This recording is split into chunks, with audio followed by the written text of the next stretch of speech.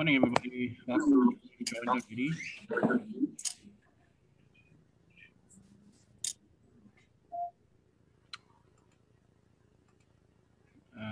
Everybody well?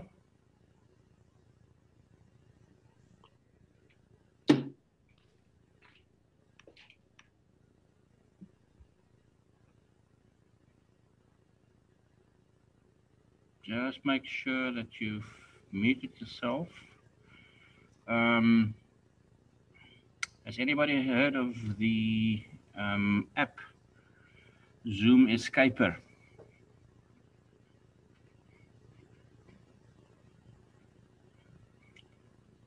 Well, the fact that you haven't, nope. Now, Warren, that's quite interesting. I know that because of COVID, they had to add an additional meaning to the word Zoom in the dictionary, believe it or not, yes. And that was just the start of everything, because now some clever guys, and I know that people obviously fake their presence in Zoom sessions. They don't really want to do their session, so it's just one meeting too many.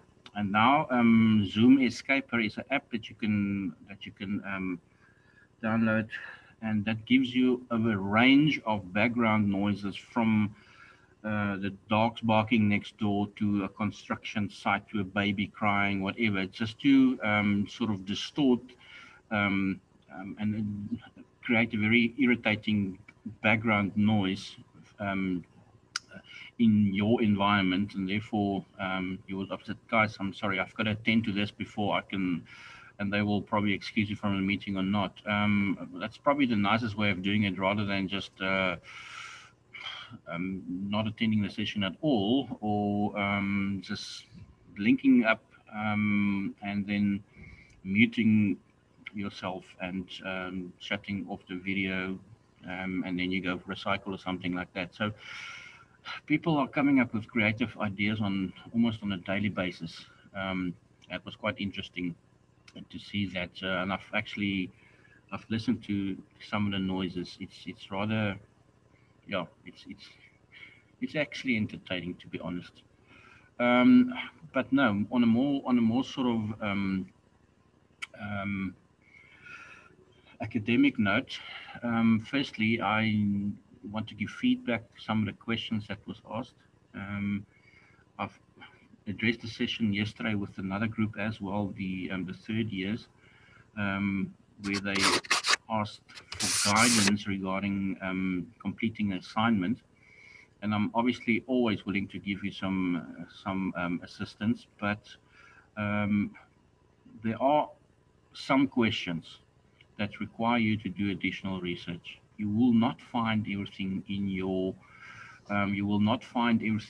textbook.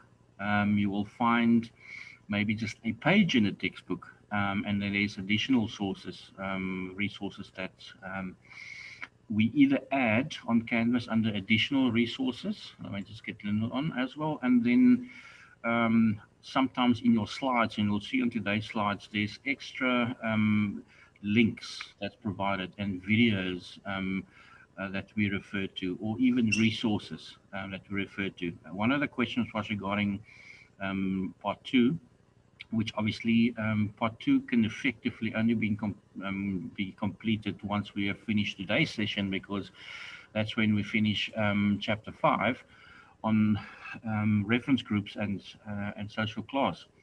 So yes, questions regarding the LSM that referred to part 2 of your assignment. There are resources that will give you more information. But again, the focus should be on the application itself and not necessarily on the textbook related information. Social class, we've done the different reference groups in our session on Tuesday. There are 16 different reference groups that marketers have identified: formal and informal, primary, secondary, dissociative and aspiring groups, members and non-members. Those are, well, your main are 16 groups, 8 groups. Yeah, those are the 8 reference groups that is commonly used by marketers. But apart from the reference groups and the important role that they play on influencing your not just your buying behavior, but also your social behavior, um, social class plays a very important role in your social behavior and directly impact on how you buy, when you buy, and how much you spend, and what you spend it on. Um, Social class is commonly just referred to as a group of people in a particular country that has sort of equal status in a particular community. They formally or informally socialize on a regular basis, and they very much have the same sort of behavior patterns. And it could be based on any of those categories that's listed on the screen, from occupation all the way through to where you actually reside or where you stay, where you live. It's those categories are ones that's commonly used to break down the statistics that's available on social class. In general, however, social class, we'll see on the next slide, social class in South Africa, although there's usually just uh, globally used 3 main categories, upper class, lower class, and middle class. The South African one, we've added 2, and we'll see it on the next slide. So there's 5 categories, but the 3 main ones, upper, lower, middle class, um, is obviously present there too. Now, it is very difficult. You'll find that in your more established first world countries like the UK, for instance, and America, that your social class structure there has more of a diamond shape. In other words, you've got right at the top a small percentage of people who are filthy rich. You have a very small base at the bottom, lower class, and you've got a very, very big a middle class in the middle. That's why it's a sort of a diamond shape. As opposed to your developing countries like South Africa and Brazil, for instance, um, Argentina, you'll find that those countries have more of a triangular shape social class structure, where again, the percentage at the top is also a small group of people who earn a lot of money, and a very, very big bottom lower class and upper lower class section. And that's probably where our biggest problem lies, because um, people have found it significant, the social class category that you find yourself in as a consumer, that they have designed a measuring item, what they call the Gini coefficient, which basically refer to the gap between the richest person or the richest people and the poorest people in a particular country. And obviously, the bigger the gap, the more triangular the shape of the social structure in your country would be, and the greater your social challenges would be, because yeah, there's an enormous gap, and South Africa is one of the top 5 in the world when it comes to our Gini, our gap between the richest and poorest in our country.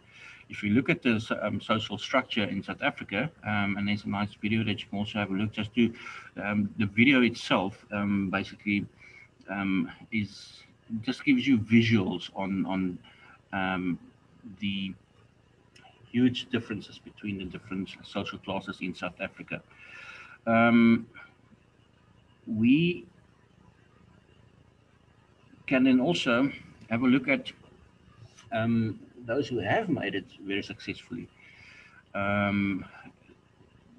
These statistics are most recent, as the oldest source that I use for this to compile this information is December 2020, and then also end of January 2021. So this is reasonably updated. Jeff Bezos is still the richest person in the world. Basically, in the Amazon guy, for those who don't know, he's still, I think, 182 billion US dollars is what his worth is. Equals to about 2,730 billion rand. Elon Musk, South African born, however, he's not a South African. He's obviously the Tesla and the SpaceX guy. Came up second. I think Bill Gates is third.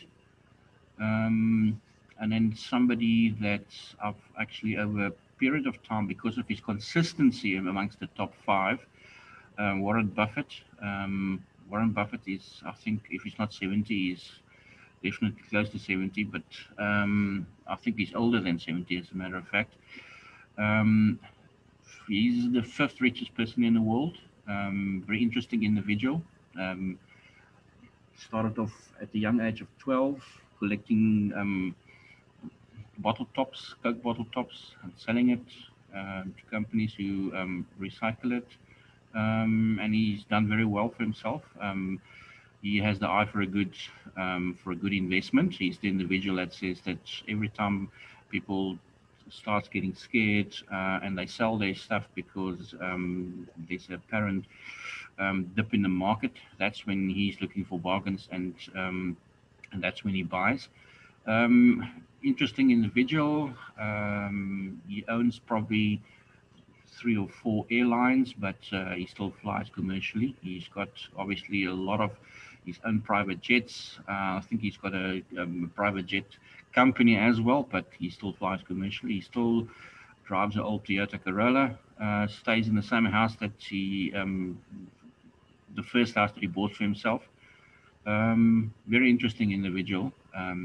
But yeah, that's what you have to earn in excess of and I think he's fifth on the list, but he's around about 97 billion US dollars. Still a lot of money. And then on average, if you want to be in the top 1% of the wealthiest people in the world, you're looking at earning 200 to 300,000 US dollars. That's about 3 to 4.5 million per year.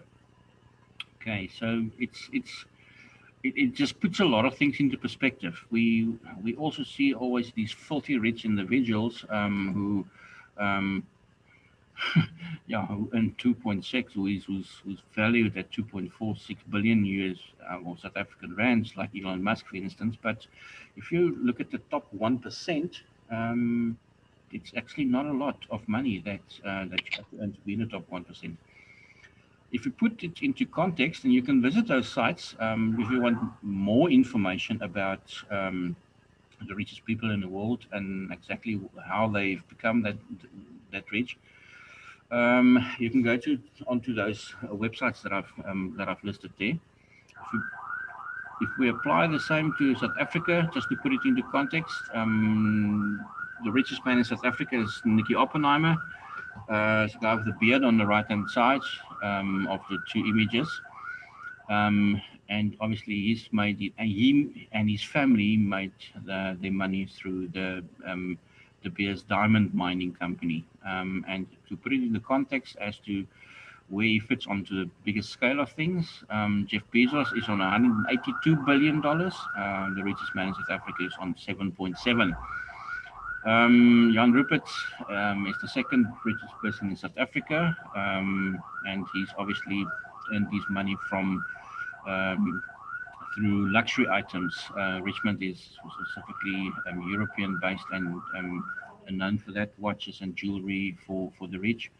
And if we again put everything into context, if you want to be one of the 1%, top 1% of wealthiest people in South Africa, you look at earning 2.82 million South African rand per year. Again, if we put it into the context, it's actually not that astounding, but it just shows you how big the middle class and especially the lower class is, if that is going to get you into the top 1%. Okay. Um, some of the questions are questions related to your assignment, part B, about the living standards measure, which is basically just a tool that is used by the South African um, Research Council or Marketing Research Council to um, sort of use as a method to segment the consumer market in South Africa. Um, you don't have to know all the living standard measure levels. There are 10 of them um, by heart and in great detail. You just need to know that there is a method like this that is used, or tool like this that is used. It has been replaced by by an additional a measurement or method that is actually slightly more accurate. Um, Interestingly, though, is to see which criteria is used to determine the standards of living in South Africa. The LSM used the following: accessibility to flush toilets, microwave ovens, credit cards, fridges, freezers, and hot running water. Um, I think to a lot of us, majority of those items are sort of okay, right? Isn't everybody supposed to have one of those? Um, Interestingly enough, it's not the case. There are very poor people in our country, and a very, very big percentage. And I think, yes, our most recent world recession, as well as the COVID pandemic, has added to that, with effectively, yeah, I would say close to 38% of our population unemployed at the moment. If you want more detail on the LSM, the next two slides will provide that to you. The slides or the diagrams and illustrations that's on the next two slides are from that book that I have included there for you. The sixth edition of Lamb and Hare. It's a marketing management book. It's the book that the BCom students who study business management and business marketing use. It's the prescribed book, and on those pages that I've listed, you'll find this information and more about the LSM. Um, I will upload the detail of this book also to Canvas so you can access it. I'm not sure. You can maybe contact Mrs. Van der Berg, Mrs. Lucille Van der Berg, the librarian here on campus. I'm not sure, but I do believe there is an ebook version available, which is probably going to be helpful for you. Right. As we said, the LSM is a method that is used to measure social class and living standards, regardless of race or specifically using income as a variable. They use wealth, access to the resources that I've to the amenities that I've mentioned on the previous slide, and geography, where you live, as the main variables to determine the different levels of the LSM. Okay. Importantly, why the LSM? Why was it? The LSM was necessary because we needed to segment our market of consumers in South Africa, um, and not limit ourselves to one variable, because it's quite easy if you just use income, or we just use race, or we just use education as a criteria, that it would be it would paint an incomplete picture. The important aspects to from this particular slide, as well as the next one, is in this particular case, we're looking at the different household incomes of the different levels. You'll see that the lowest one is on average just 2,200 rand, where the highest one, level 10, is 45,700. It obviously is important because it affects your buying power. What you can buy with 2,200 Rand per household, not per person, per household, is obviously not a great deal as opposed to the 45,000 monthly household income that the LSM level 10 earns. The next slide is also important because from a marketer's point of view specifically, let's readmit Ruan, from a marketing point of view, or marketer's point of view, it is very important to know the different which of these LSM groups or levels have access to what form of communication. So in other words, if you want to market your products of the company that you are representing, you need to know if your particular market segment have access to the internet. Obviously, somebody who's earning 2,200 Rand, or a household who's earning 2,200 Rand a month, is not going to have access to that. And you will have to use different approaches to get your information across. You'll see that on level 1 there, for instance, they have access to radios, obviously, because the radios are battery operated too. So although they might not have access to electricity, they definitely have access to radios. And therefore, if you want to communicate with them as a marketer, you'll probably ensure that a radio commercial is part of your marketing campaign. The LSM is a very useful tool to help you determine what your marketing communications mix is going to look like. In other words, what form of print media and what form of electronic media you're going to, or is available to you to reach your target market. Okay, you can go into greater detail.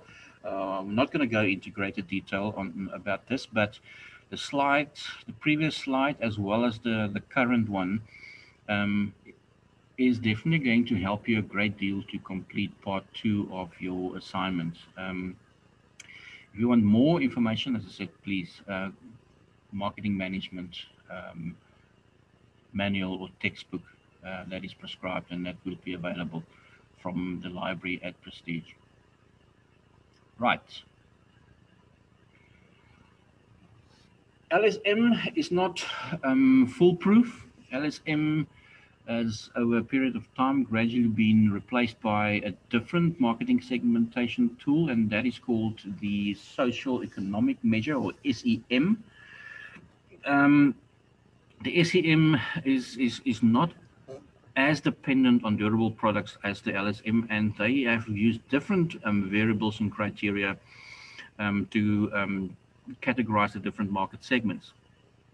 Interestingly enough, important to them, or some of the most important variables or criteria they've used, is how near are you to your closest police station or your post office? Water resources. Are there water resources near you? Running water? I mean, do you have to walk 10 k's to just get to a tap that might be dry? Is water distributed mobilely to the areas that you're in? And then obviously the type of sanitation. Do we have, you're probably going to link that to the previous one, because your toilet facilities is obviously going to be different to people who don't have any running water. And it is a huge problem in South Africa. As a matter of fact, I just read an article last night before I was very abruptly interrupted by load shedding, that out of all the children in South Africa who study, you either go to preschool or go to primary school or high school or colleges and universities. I think 10.1 million actually means of transport to get to their classes is walking. It's an interesting fact, but again, just something I'm dropping for you guys to think about. Now, your social classes is obviously going to impact directly what you buy because it will determine your lifestyle. If you work 5 kilometers underground in the mine for 10 to 12 hours a day, and you take home a wage and not even a salary because it's not because it's so small. Um, what you're going to purchase first, obviously, um, um, are your most regularly used consumer goods. It's going to probably be food more than anything else. Food and drink is probably very high on the list of people in that particular category, merely just to survive and nothing else. Um, strangely enough, um, well, not strangely enough, it is very common that consumers want to or aspire to obviously move through the different levels of the social structure. If you are lower class, you want as an immediate next step to become middle class, and so to the top, to be in the upper class. And very often, your decisions as to what to purchase is linked to that. You often buy products like clothing and cars and jewelry to elevate your status to that next social structure level. Um, as a case in point, we can look at, I want to just admit Natalie as well. In case in point is the 5 top products that our new emerging middle class is actually purchasing. If we look on the bottom of the screen, they want a car. Yes, I suppose that's something that most of us have on our wish list early on in our lives because it gives you independency. I mean, there's a lot of things that you can do when you have a car, good or bad. Music center, um, fashionable clothing, education, and a TV set. If you can tick those 5 boxes, um, you will find yourself at the upper end of the middle class in South Africa.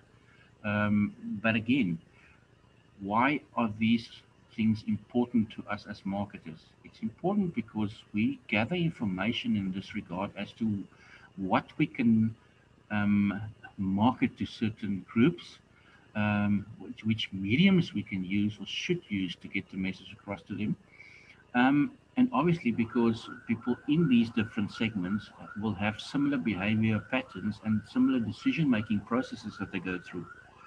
The decision making process, which is a chapter in itself later on in the course, is very much similar for people who all earn 2,200 Rand a month.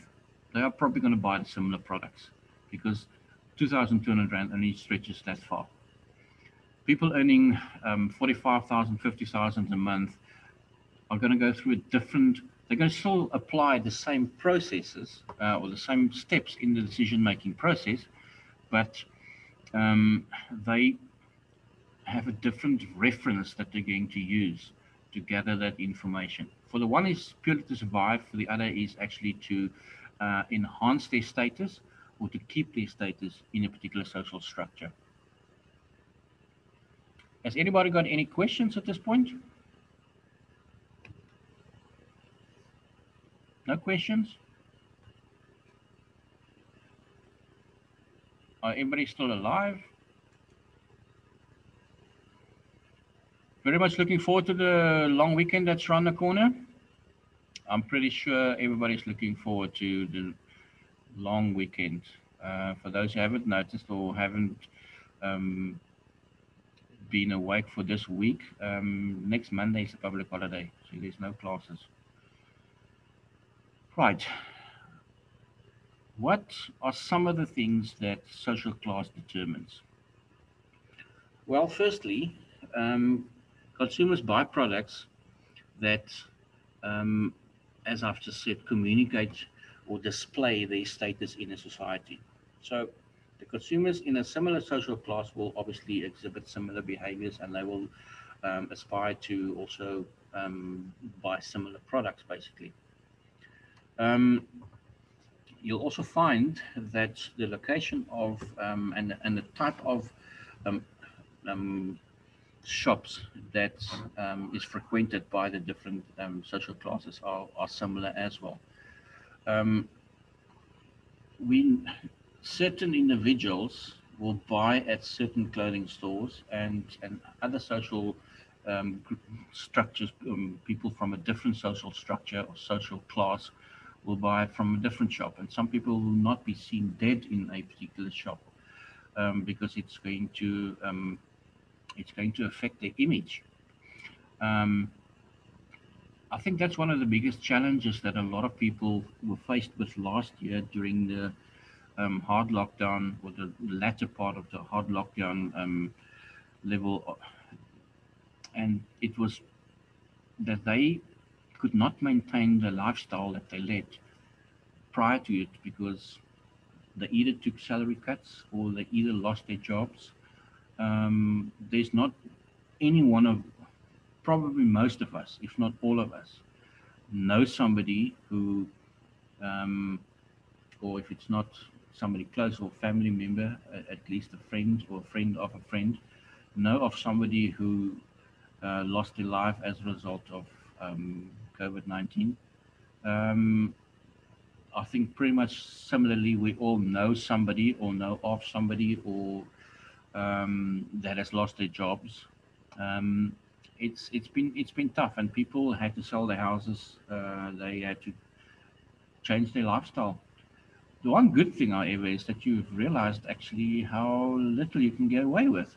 And it's almost like the phase that we went through a number of years ago in the Western Cape when we ran out of water, and we're very close to day zero where the taps would have run dry. And all of a sudden, people changed the the patterns of using water because they realized it was scarce. And as a result of that, everything was turned around. We've had two very good seasons of winter rain in the Western Cape, so the dams are full, and they are fuller than they were last year at the same time. But still, people are continuing because they're in the habit of conserving water and or using water um, better. And I think that's that's all for the good in the long run. And similarly, your behavioral patterns for different social classes is also very important to to maintain your status and social class rather than try and live on a level higher to what you can actually afford. That's where, yeah, when something like a recession or a pandemic hits you, um, that's basically the end of it for most of us. The other important thing is the media usage that I've referred to, because it will definitely help you to, if you have access to internet, it just opens more opportunities to be educated, and you can even stay at home and do online courses for that matter. We are doing it at the moment because of the COVID restrictions, and a number of students allowed on campus. You've become familiar with it since last year, and it's almost as if, okay, I'm going to class. Just see you tomorrow, or see you later today. Although you're only just going to your bedroom or wherever your computer is set up to do online class. That's become the norm nowadays. So marketers will obviously have to modify the way in which they communicate with their consumers or potential consumers, as well as what they communicate to them. I definitely have, prior to COVID, not used a delivery service. I'm not talking about Mr. D or I've never had my groceries from Pick and Pay or Spar or ShopRite or any of those shops, Checkers, been delivered to my house. I still go to the shop and I buy whatever is necessary. Firstly, we were forced to maybe change that routine as a result of the restrictions last year, and I've become used to it, and I'm using it more often nowadays. I still go to the shop, yes, but I think it's become a convenience as well, where initially it was a necessity because we couldn't travel, and now it's become a convenience, and you're used to it, and more and more people are using those services nowadays. So that's an additional service that some of those big supermarket retail outlets have now used, and it's almost the new normal to us, and more people use those services nowadays, and obviously it's important for marketers to know that, and then yeah, give the feedback to management so they can change the strategy of the business and maybe even change the products and the product range, or the mix of products that the business offers. Right. Um, the Bureau for Marketing Research, BMR Research, they obviously regularly do research, and they are the individuals who use different formulas and equations to provide us with the statistics that I've shared in this session today. It's done on a continuous basis. Statistics South Africa is a fantastic resource to use to get information. You can Google almost anything and it'll immediately pop up. It's updated some more regularly than others, but it is very important to um, to have access to this. And I think I look forward to the new statistics that come out because, yeah, I think it's updated on every 7 years in South Africa. The latest numbers indicated our population has grown to close to 59 million, as opposed to where it was, I think, around about 54, 55.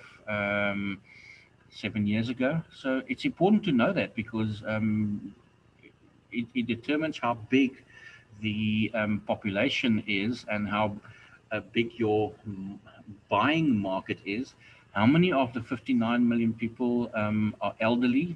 In other words, who's probably going to revert to online shopping, or will be using services where they get home deliveries. How many people in the age group under 35 are actually employed? It's interesting.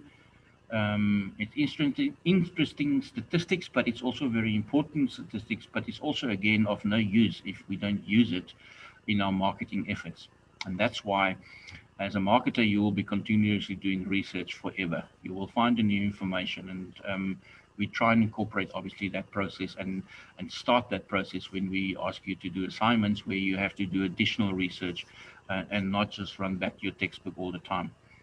Right. I'm going to end the session. We're definitely not going to take the entire 20 minutes of the second to finish the hour. The chapter is almost finished, so as soon as we return, or ask me any questions that you have before I just finish off chapter 5. I'm going to end the session now, and I'll see you in a short while.